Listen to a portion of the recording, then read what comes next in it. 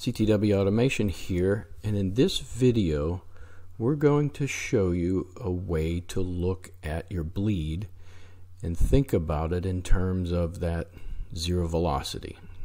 We've fought for years, myself personally, with people that still believe just because a shock isn't moving it can't have any force.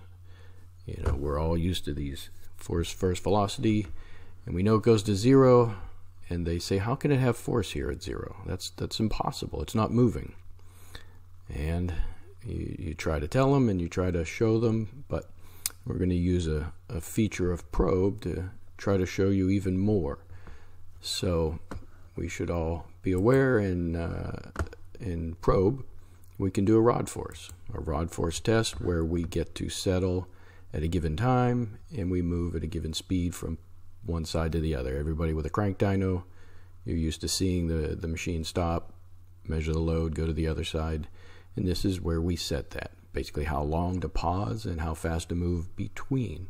And it's pretty important when you start to work with low bleed dampers. If you have a lot of bleed, you can pause for a short period of time, and if you have very little, you have to give it a longer time. So pretty easy to see. We got a force first absolute velocity. I ran the same damper, a Pro Shock, thank you Brian, and I ran the adjuster mostly open, then I closed it quite a few, and you get the red graphs wide open. The orange graph here is I think I was at -10 off, I really can't remember, and then the blue is as closed as I could get it. So in theory, no bleed in the damper. Now there's always bleed, it's just how much you get rid of, and just by using the adjuster this is where I ended up. So you have these three curves. I ran the same test on all of them, and I ran the same rod force test with the same amount of pause on all of them. So we'll be able to look at that to determine and see just what happens with bleed when you stop or when you're going slow. So I ran these and in test data, and the way to get to this area is if you right click on a particular file and you do create diagnostic. What happens is the software goes ahead and makes a new graph for you. Let me zoom back out here and take these off the screen. So right here, and I'm going to take force off, right here is the displacement trace for this particular test, and I picked so far the one that was wide open, that red one. That's this red one here. Now in displacement, and this is a linear actuator, so it's going to look slightly different than your crank dyno, but it's okay. Your crank dyno just isn't going to move like this. It's going to have a sine wave to it, more like this, where it goes to mid-stroke and it pauses, and then it goes to the other side. The yoke on a crank dyno rotates. It goes to the other side and pauses again.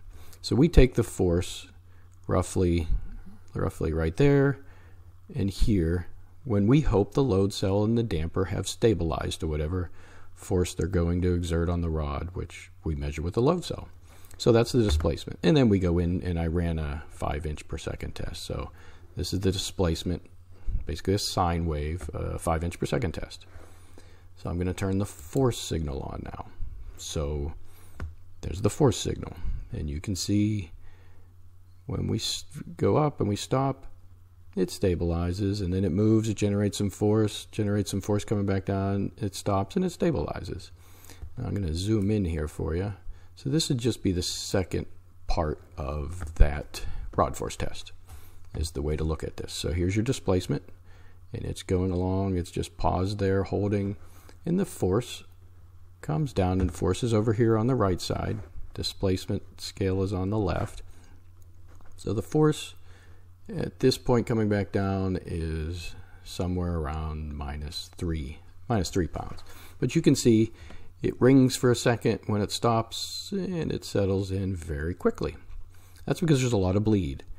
The damper with a lot of bleed, it's easy for it to equalize internally. There's a pressure on both sides of that piston, And if there's a lot of bleed, that pressure, once the damper stops, can equalize quick. That's what we're going to show you. So that's 9 seconds. So this bottom scale here is seconds. So 8.5 to 9. So it equalizes in roughly a quarter of a second. Pretty quick. A lot of bleed. It's nice and easy. No problem. So then the next thing I did was I closed the adjuster. Not all the way. Remember, so this would be the orange one here. That's the orange one. I went from the red one to the orange one, and that's the one we'll look at now. So we're back to our shock diagnostic. And just I'll zoom out just so you see. So this is the force wide open. This is the force of the adjuster, mostly closed, but not all the way. You can see it's about minus 700 pounds. And this right here, when it goes from this position to this position, is moving at a ½ inch per second. So just moving at a ½ inch per second builds up a pressure across that piston that results in 700 pounds.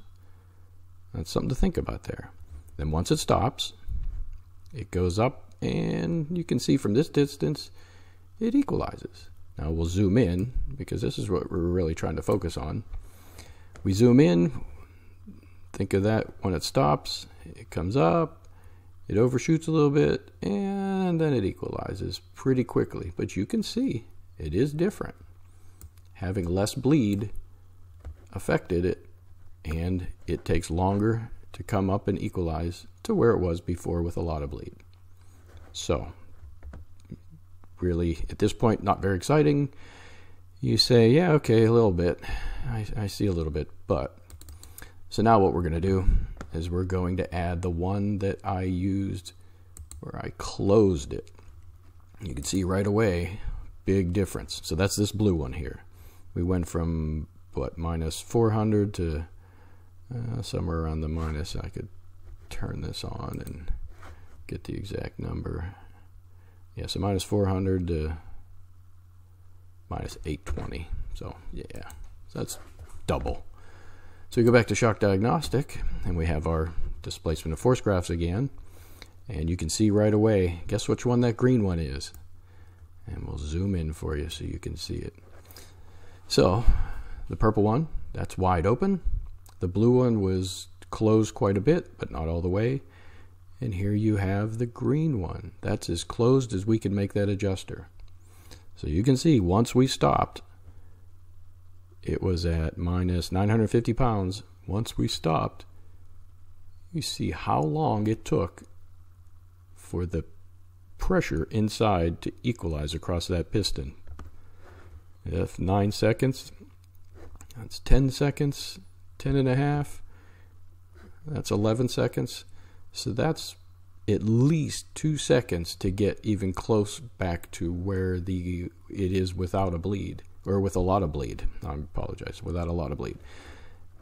It's a visual of what bleed does at low speed, at zero velocity. At this case, you can see it takes time to equalize, and the more your shock is closed, the better your body seal is, all of your piston bands. It takes time. It has an internal pressure. That internal pressure is a force, is the way we measure it. And just because you're not moving, just because you're at zero velocity, does not mean there's not a resultant force being exerted. And you can see it right here.